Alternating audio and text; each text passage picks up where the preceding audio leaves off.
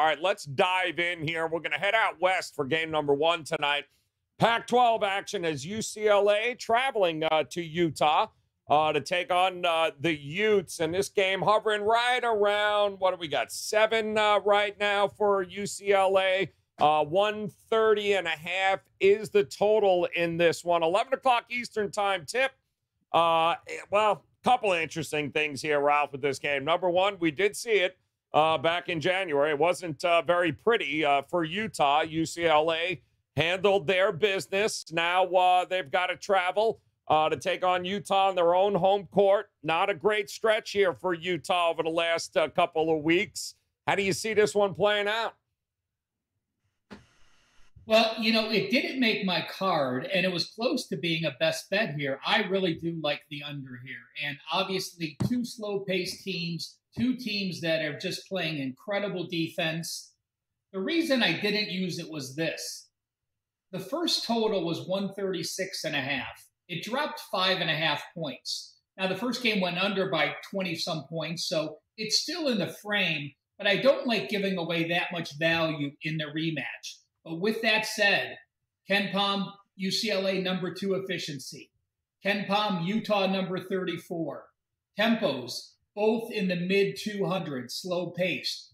This Mick Cronin team is playing defense like Cincinnati used to play.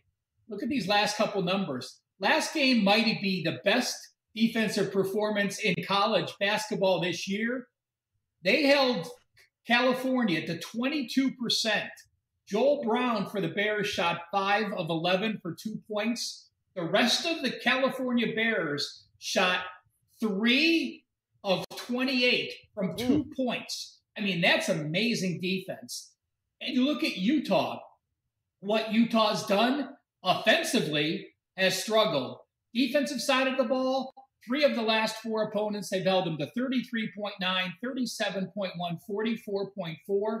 Utah's offense, the last 6 games, 28.1, 39.1, 49.1. That was home against Colorado, 32.2, and 38.3. Defense travels, no real opinion on the side. I still think there's value playing this game under the total. All right. Still thinking there is some value to the under. Hard to imagine this thing being a shootout, Dwayne, in any way, shape, or form. How are you looking at this one tonight? Am I back on a show with Marco? Because now I'm going opposite Ralph here. Yeah. You know, it doesn't really have to be a shootout for this game to go over. I mean, with a total at 130.5. So, and again, my first instinct is to always look at the total. That's been my bread and butter in college basketball. And so Ralph mentioned it. We do have 2 of the slowest paced offenses in Pac-12. So that makes you think under. Then we look at that first meeting, as Ralph also mentioned. The posted total was 136.5. They only combined for 117 points. So again, it makes you think under for the rematch here. And the odds makers opened this total 6 points lower than the first meeting. And I just think that that is an over-adjustment. There were only 19 combined free throw attempts in that first meeting, and they only hit 10 of them. So I think it's pretty safe to say we should see a bunch more points from the free throw line in this one. And then I look at Utah's conference home games. Utah's only had 1 conference home game this season where they combined points were under 130, and that was against a Cal team that ranks dead last in the Pac-12 in both offensive efficiency and tempo. It's not quite as cut and dried on the UCLA side, but only 3 of UCLA's 8 conference road games saw the teams combine for less than 130 points. Oregon State was one of those games, and they ranked second to last in offensive efficiency and tempo in the Pac-12. So I don't even consider that game. Just for comparison, Utah ranks 6th in offensive efficiency and 5th in defensive efficiency in the Pac-12 in KenPom's ratings. And when you look at UCLA's conference road games versus teams that rank in the top half of the conference in offensive efficiency, and again, Utah's right there at number 6, 3 of those 4 games ended with more than 130 points scored. So I think this total's been adjusted just a little bit too much from that previous matchup.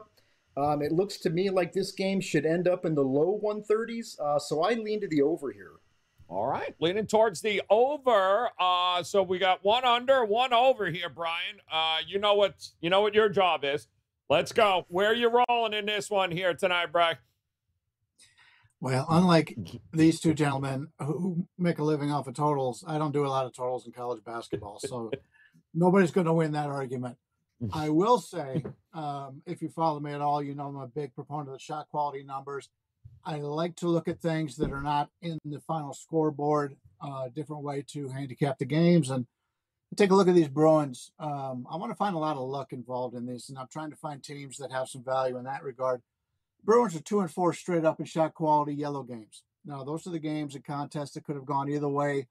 You look at the shooting, season-to-date shooting percentages based on the shots taken, and shot quality comes up with those numbers.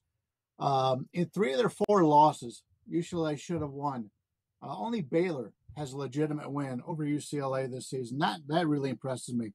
That's why at this point, I think UCLA is the team to beat in the tournament this year. I just go out and crown them right now. I think they're the best team. 12 straight games, UCLA has had a post-game winning percentage of 68% or higher. So they're winning, and they're all legitimate wins.